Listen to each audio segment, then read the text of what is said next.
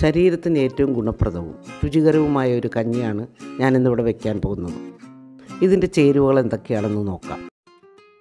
ഇതിനായിട്ട് 3 പിടി പുഞ്ചേരി പൊടിയരി, 2 പിടി ബസുമതി റൈസ്, 1 പിടി ഗോതമ്പ് ഞുറുക്ക്, ഒരു ചെറിയ കഷ്ണം ചുക്ക്.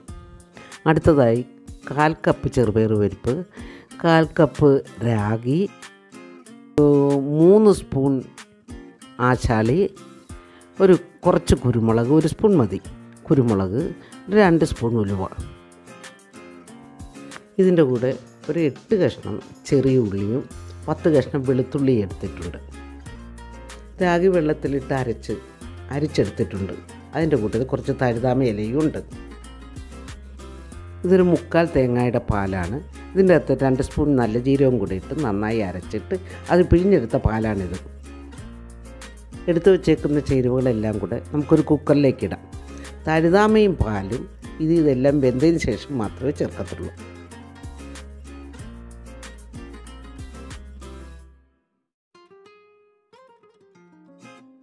ഉലുവയും കുരുമുളകും ചെറുപയർ പരിപ്പും ഉള്ളിയും വെളുത്തുള്ളിയും ഒക്കെ നമുക്ക് ഒരു കുക്കറിലേക്ക് ഇട്ട് ഒന്ന് കഴുകി ഊറ്റിയെടുക്കണം.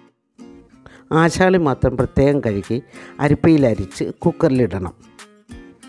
അടുത്തതായി ചേർക്കേണ്ടത് 1 കഷ്ണം ചുക്കാണ്. ആ ചുക്ക് നന്നായിട്ടൊന്ന് ചതച്ച് കുക്കറിലിട്ട് ഇട്ട് കൊടുക്കണം. ഇതെല്ലാം നന്നായി കഴുകി കഞ്ഞിക്ക് ആവശ്യമുള്ള വെള്ളം ചേർത്ത് കൊടുക്കുക. പിന്നെ പാകത്തിനുള്ള ഉപ്പും ഇടണം. ഇനി കുക്കർ അടച്ച് ഒരു 3 വിസിൽ വരുന്നവരേക്ക് നമുക്ക് വെയിറ്റ് ചെയ്യാം. 3 വിസിൽ കഴിഞ്ഞ് ഇനി നമുക്ക് കുക്കറൊന്ന് തുറന്ന് നോക്കാം.